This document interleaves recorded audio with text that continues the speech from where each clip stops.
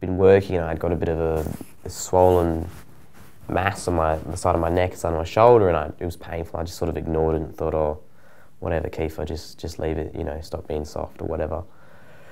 And it just got really bad one day, and I said, Mum, you should check this out. She goes, oh, I think you should just go to the local doctor, the local GP, and we'll get like ultrasound and an X-ray. And so I did that, and I remember being at the ultrasound, and the lady who was doing it was looking, thought it was a spider bite or something. And she goes, do you remember getting bitten by something? And I said, oh no. She couldn't, I think she was a bit confused, couldn't really explain what it was. And I went and had the X-ray, and I had to lift my arms up above my shoulders, and it was just really painful. And driving home, I really found it really hard to change gear with that arm. It was really sore.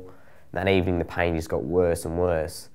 So when my mum got home, I said, I have to go to the emergency room because the pain's pretty bad, and still didn't really think anything of it.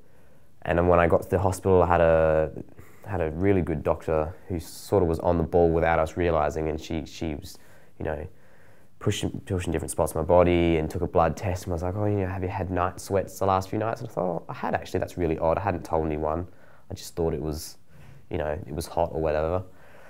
And then they told us to wait for the blood results in the room, and I remember being told, and doctors I think probably do this a little bit, they come in and they just start spinning out words, like lots and lots of different words, you know, I don't understand any of this, and I just remember them saying leukemia, and they just sort of just jumped out at me, and I was like, oh, I know that's bad, I know that's like a cancer.